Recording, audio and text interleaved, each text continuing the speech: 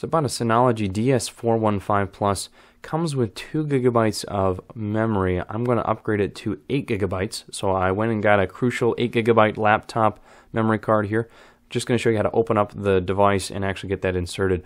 So let's go ahead and start with removing the hardware platters themselves, with those all taken out and noted where they go back if you have all your hardware platters.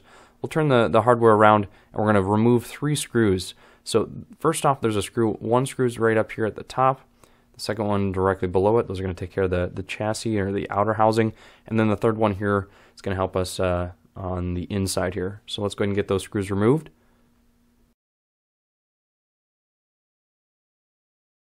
Then we're going to turn the box around here, and what we need to do is do a little bit of prying. So we're going to, this metal bar here, what we want to do is pull it inwards into the box, the opening here, while pushing the plastic outward a little bit. And that's just going to help us separate because everything's just a press fit. So if I squeeze nice and tight here, it should slowly give and pop just like that.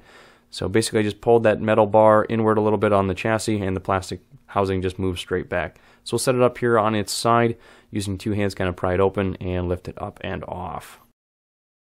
Now with everything off, we're going to go ahead and remove 4 screws on the left and right side of the chassis. So there's the other 4 screws here on the bottom of that chassis, and that'll allow us to take all this metal housing out and actually get to the RAM.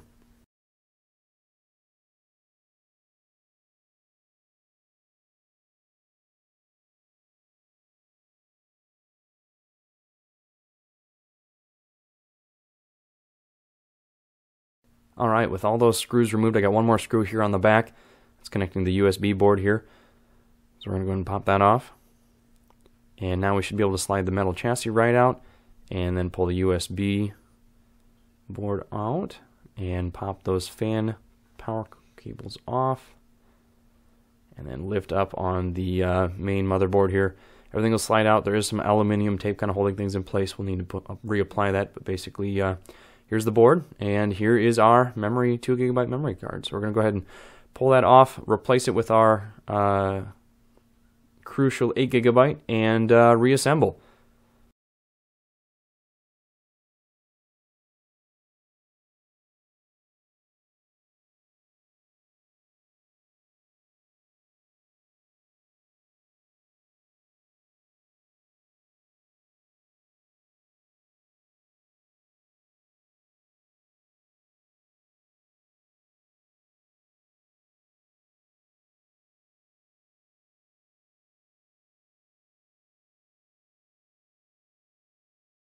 Once we get it all back in place here, I just want to show you a little bit of how to get that door back on. So we're going to use the same kind of method to slide the housing back on. And just note that it's going to be a little off kilter, just like we did when installing, but there's 3 tabs here that kind of interlock with each other. So there's 3 tabs on both plastic sides. Basically you have to press the housing together nice and tight like that on the top and the bottom side. And then once they're both kind of pressed together nice and tight, then you can start to slightly slide it forward. So here we'll just pop it right in, nice and easy, perfect, and finish assembly. Get those screws in, insert the hard drive platters next, and then all that's left is to power it on. It'll take a little bit to boot up, but what we can see from this is basically everything's good to go. So hopefully this helps. Best of luck.